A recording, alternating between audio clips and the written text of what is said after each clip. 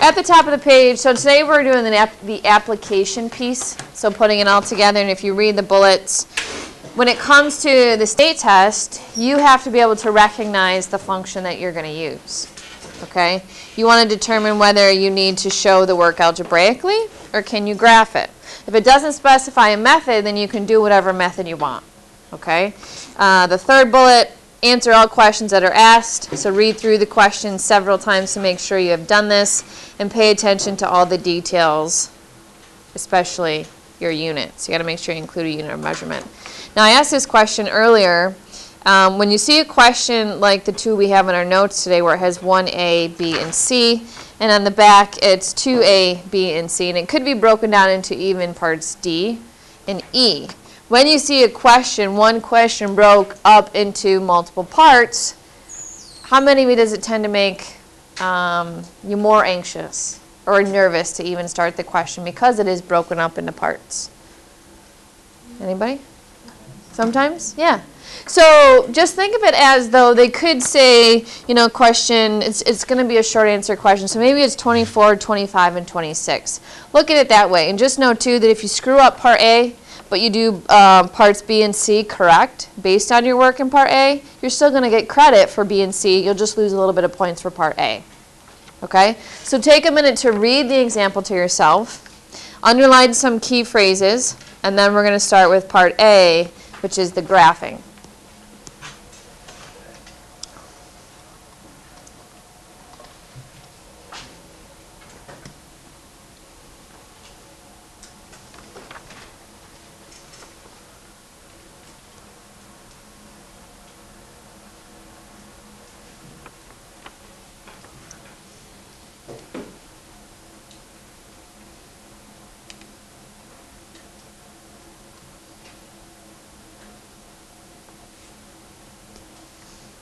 Okay, so what I like about this question as well is that the axes are already labeled for you. You have a scale on the x and y axes, and it tells you that your x-axis is the number of products in hundreds, and the y-axis is cost in hundreds. So we have a company that's considering building a manufacturing plant. What is the cost at each plant? And based on the plants, okay, and their prospective costs, when you go to pick which plant, if you were the CEO, would you consider building?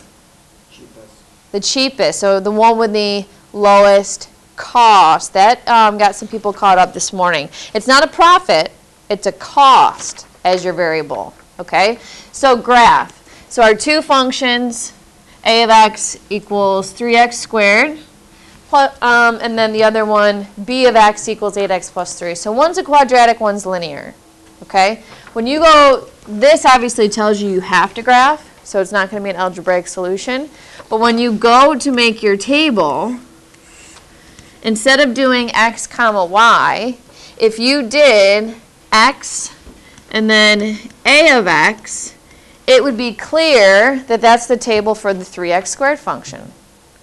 And then the other one, if you did x and then your table b of x, it would be clear that that's the linear function. And you don't have to use a table of values to graph a line. You can just use your slope and y-intercept. But the points, note, we're in the first quadrant because we don't have a negative number of products or a negative cost. So your values are going to be 0, 0 for the 3x squared.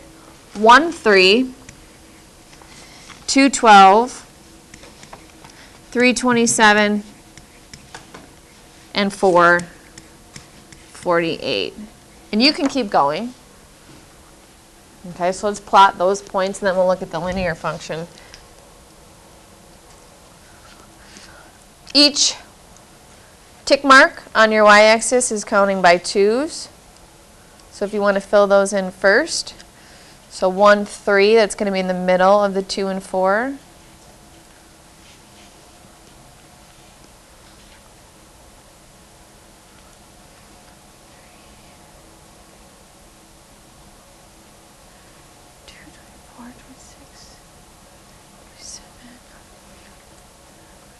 Now, because try to draw a smooth curve the best you can.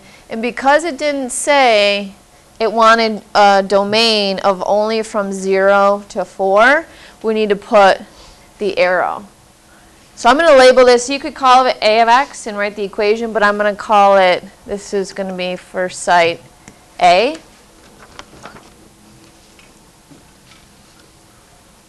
And now I'll graph the linear function in green.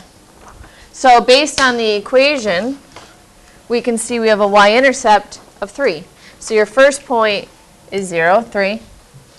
Plugging in a 1, right? 8 times 1 is 8, plus 3 is 11, so 1, 11. And then can you see, if the slope's 8, can you see the plus 8 and then your plus 1, 8 over 1 is 8 for your slope, just making connection of rate of change. So then if we continue the pattern, when x is 2, add your 8 and you get 19, so then be 3, 27, and then 4, 35. So let's graph that.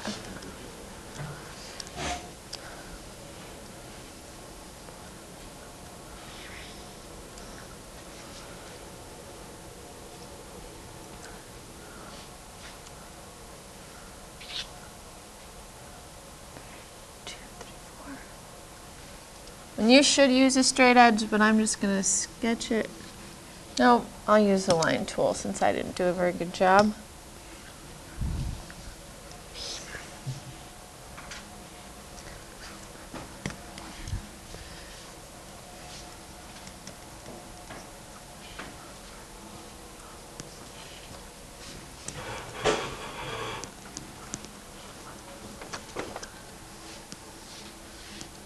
So part B says to state the positive values of x for which the production costs at the two sites are equal. So I want them to have the same cost, which is your y. The point where both graphs share the same y is the point of intersection. Okay, so that's an x value of 3.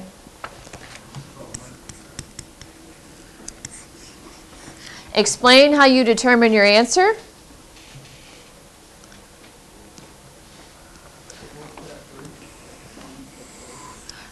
You could talk about the table of values. So you want to talk about the table of values or the graph part? Okay. So if we explain using the tables, the y values or costs are equal when x equals 3. Or you could say, explain how you know that is the point of intersection of the two graphs. So that's where the graphs intersect. Last part. If the company plans on manufacturing 200 products per week, which site should you use? Should you use site A or site B? If they plan on manufacturing 200 products per week.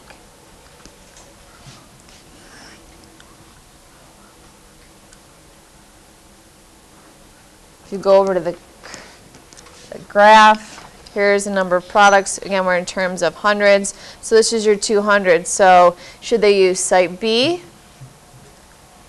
or I'm sorry, that's A. I gotta look up here. Should they use A or B? If you actually look at it in terms of points for an x value of 12 up here on your table or on your curve, you've got 12, 2, and that was for site A. And then site B, it was 2, 19. And again, your y value is cost. So you're going to want to choose the site that has the lower cost for that production. So the answer is site A. justify your answer, that was something like this, stating the points. And then you just want to explain it has a lower cost.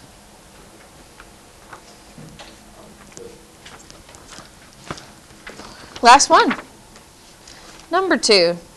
So same thing, take a moment to read number 2 and underline some key words, phrases. You can use a highlighter.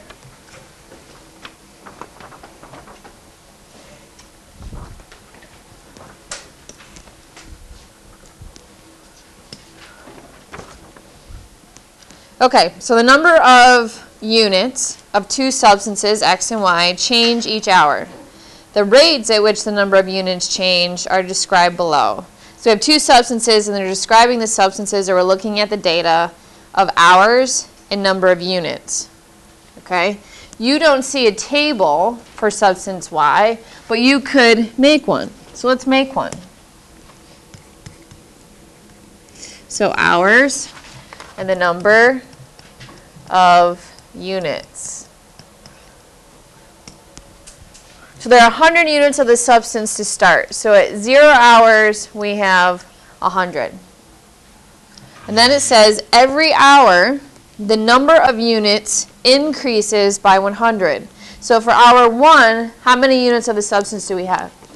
200. Good. And then hour 2? 300. And we could do one more. Okay, so now we have two tables. Part A, does substance A change by a linear or an exponential rate? Explain how you know. And part B, does substance Y change by a linear or exponential rate? Explain how you know. So which one, substance X or Y, is linear? Y. Noah? Y. Y is correct. So substance Y is linear. How did you know? Because it changes by the same rate every time. It has the same rate of change. The rate of changes, yeah. Okay, good, I like that. The rate of change is the same every time, he said. We're also, as X increases by 1, what's going on with the Y values? Are you seeing addition or multiplication? Addition. Okay. The Y values. Or actually, I'm going to use the variable in the problem. The units of the substance are repeatedly adding how many? Good. So at least substance X as, what's going on here with our values? Multiplying by 2. So that would mean it's doubling, which is linear or exponential? Exponential. And we could say the units are repeatedly multiplying by 2.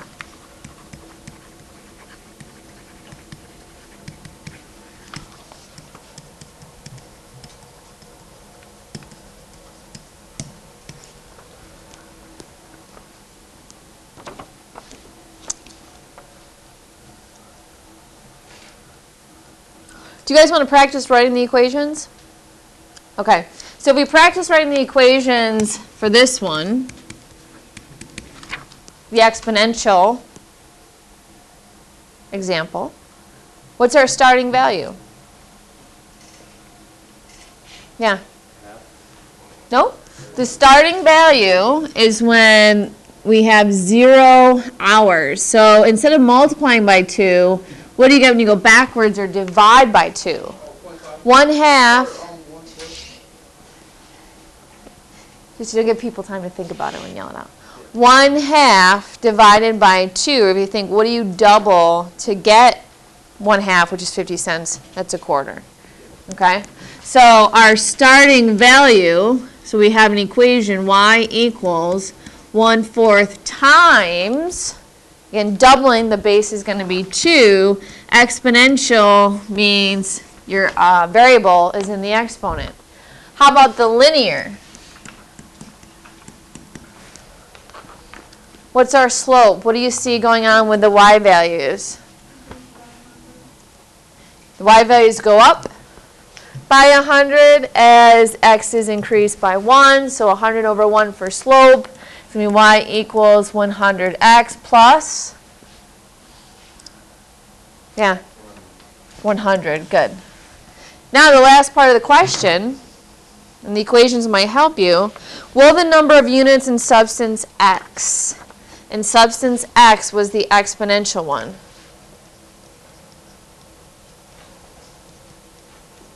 Will the number of units ever exceed or go beyond the number of units in substance y, which is linear? Explain how you know. Okay, to finish part C, this is a response that we put together as well as a graph to model the situation of the number of units in substance x versus y.